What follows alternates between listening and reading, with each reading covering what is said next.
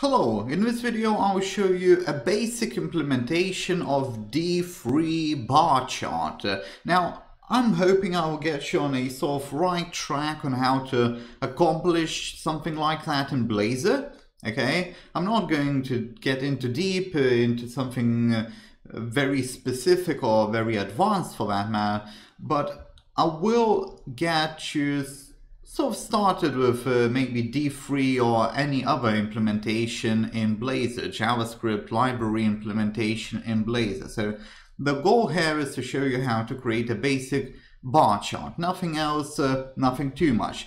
And I do not really recommend this to do with D3. There are libraries that are a bit more simple, but this is a sort of trustworthy one, I guess you could say.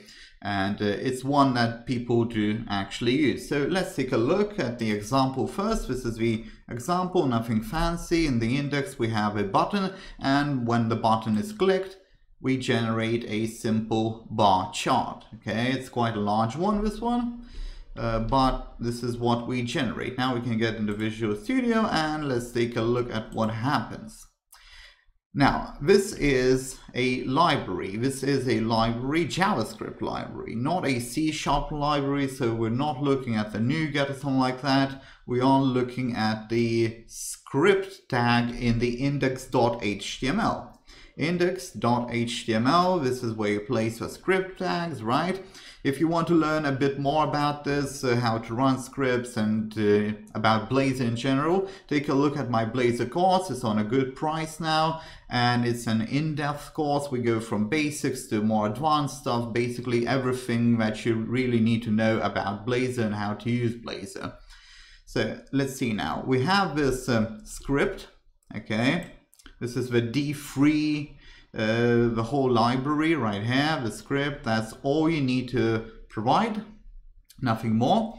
And then if we go into the script tag, we have function. Okay, so I have a separate function. I'm not using any default function because, as you can see, it would be extremely troublesome to do. So there are 3 stages, and you will find many different tutorials on this. Now, I've tried several of those other arrangements and they did not work. They did not work. They were a mess, okay?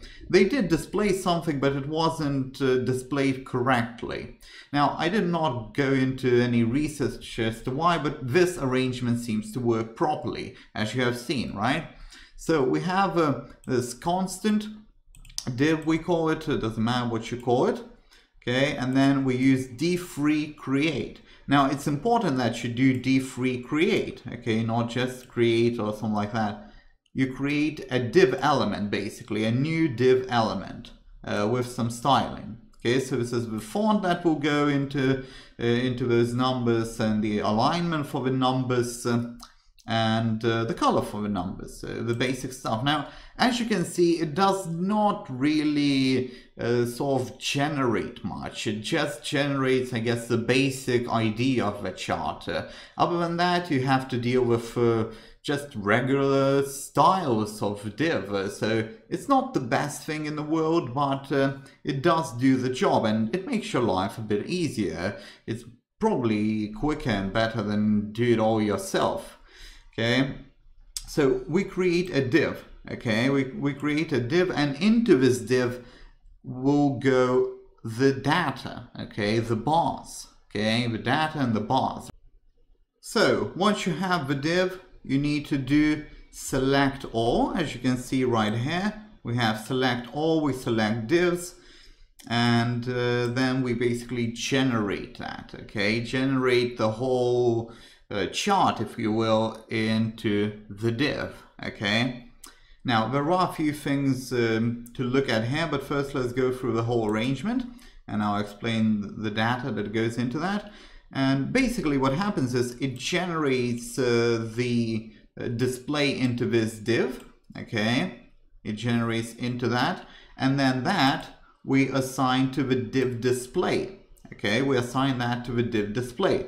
The div display will be in the index.razor, where we can't have any JavaScript, okay? So this is our div display, and this is where the whole chart goes into. Quite a simple arrangement, nothing too much going on here, but you can see we have background red. As you have seen, the chart was red, and this is where you would set that. We have padding and margin that doesn't do too much, okay?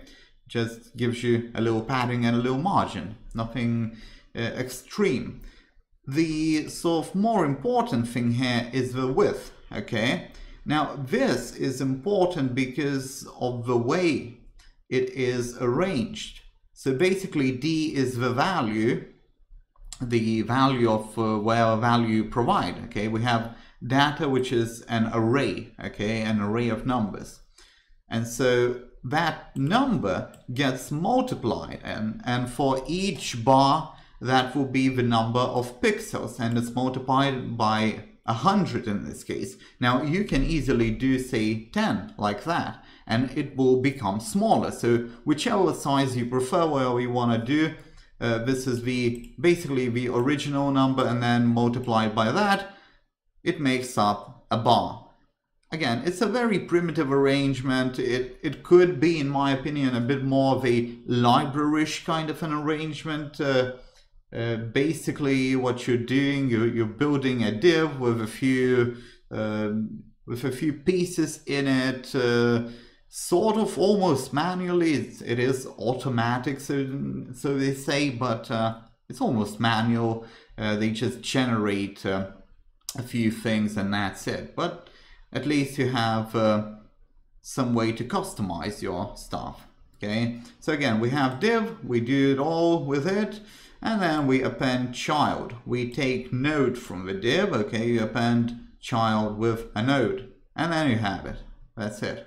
Okay, now let's take a look at how it goes through Blazor. It's quite simple. We have IJS runtime, and then we have right here our test button, and then we simply invoke the function in JavaScript, and that's it. We also have to provide a piece of data that would be an array. Okay, you have to have an array of numbers, however many you want, and it will generate from that array of numbers, just like that.